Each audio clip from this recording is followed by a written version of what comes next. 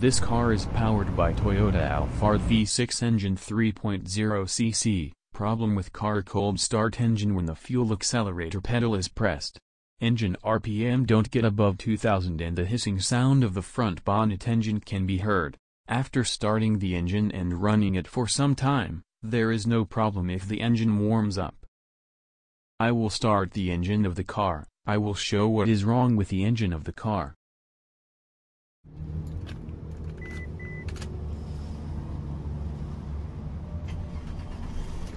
After starting the vehicle, check that the engine light does not come on. After starting the engine, when the fuel accelerator pedal is pushed down, the engine does not go above 2000 revolutions per minute and the engine makes a hissing noise. No check engine light and no engine code. How to solve this problem? So watch the whole video. You will like the video, inshallah. Please subscribe the channel SCS Automotive. Click the bell button to see the next new video. Share the video and let your friends watch the video. The engine coolant temp is now not hot. I switched off the ignition key. Common 5 reason petrol engine loss. Power number 1, check petrol fuel pressure. Number 2, clogged and dirty air filter. Number 3, oxygen sensor malfunction. Number 4, check mass airflow sensor, MAF. Number 5, test engine compression. No engine power. No check engine light on. Number 1, check fuel pump pressure. The fuel pressure meter reads after starting the vehicle engine 0.35 MPa to 0.4 MPa. Fuel pump pressure is completely correct, no problem. And if the fuel pressure is less than 0.3 MPa, then replace the full pump. Step number 2, clogged or dirty air filter. A clogged air filter can also cause problems, because it allows air into the system to balance. Any blockage or malfunction in the filter will affect your engine RPM. This can cause the engine RPM to go too high or too low. So, check if the air filter is clogged or damaged. Either way, a replacement is recommended. If you want to clean the air filter, you can use this air filter cleaner, but remember to open and change the air filter if it is dirty. Your car's engine power will increase and your car's engine will be good. Step number 3, oxygen sensor malfunction. Oxygen sensor. An oxygen sensor is a device whose function is to monitor the exhaust emissions of the vehicle so that it can analyze the air-fuel ratio going through the engine of that vehicle. To make a long story short, a car needs a proper amount of fuel in order for the fuel to burn properly in the combustion cylinders so that it may run smoothly and may accelerate as required. This sensor sends the information about the amount of fuel being used to the computer unit of the engine, and if this sensor get damaged, then the engine of that vehicle will have no idea what ratio of air-fuel mixture to use, which may result in a fuel-rich mixture. This can cause the slow acceleration of the vehicle even with the accelerator pedal completely pressed, making it unreliable when it's needed. How to check?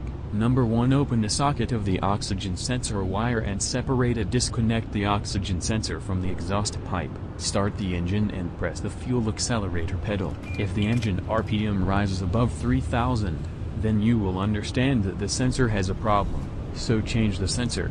Number 2, you can check in another way.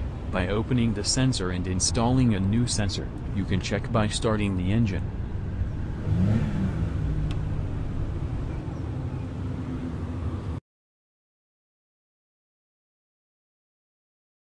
How to test MAF sensor with multimeter. Watch this video. The video link is given in the description box. You can click on the link. Check the MAF sensor very easily, so watch the full video. Remember that if you manually check the sensor like this, the check engine code and check engine light will turn on. The engine code must be reset using the scan computer. To manually check the mass airflow sensor at number 2, unplug the cable socket, remove the wire cable socket like this, and then start the car engine. Now after starting the car engine, check engine light off, press fuel accelerator down and engine RPM up 2000, no problem. Then you will understand the mass airflow sensor does not work properly, so the engine may have such a problem. You will know if the engine RPM does not rise above 2000 by opening the MEF sensor wire cable socket and starting MEF airflow sensor is okay. Now the check engine light is on, so I scan the computer to see what engine codes are coming up now. After removing the MAF airflow sensor wire from the socket and starting the engine, two codes appear. Number 1 P0100 MAF airflow sensor circuit malfunction, and number 2 is P0110 air intake temperature sensor circuit malfunction. We'll now replace the mass airflow sensor and see if that fixed the problem. Change to mass airflow sensor and install another same second-hand sensor. Properly tighten the two mass airflow sensor air leakage prevention screws. Fit the mass airflow sensor cable correctly into the socket. If the mass airflow sensor is changed, then clear the engine code with the scan computer. Clear the engine fault code by turning the ignition key to the on position. Click for the clear fault code.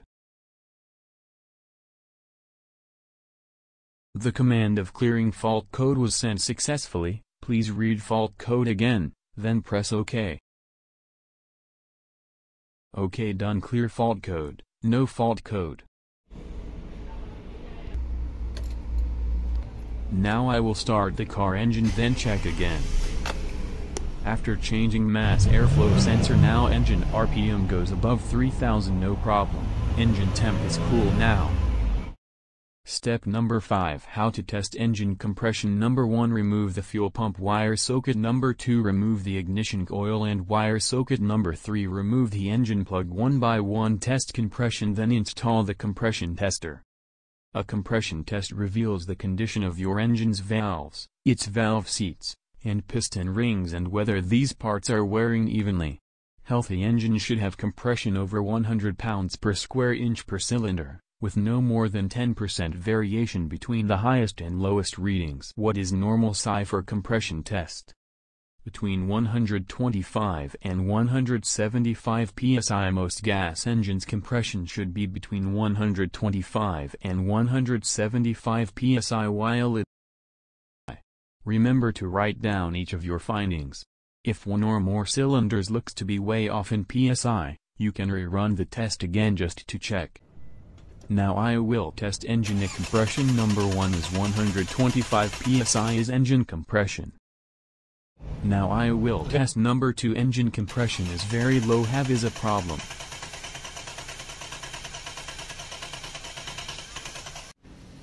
Now I check number 3. Engine is very low compression. If there is such a compression problem, open the engine and repair it. How to solve the problem? If you discover that you have low compression, the only solution is to replace the leaking part, whether it's the piston ring, camshaft, head gasket, or valve.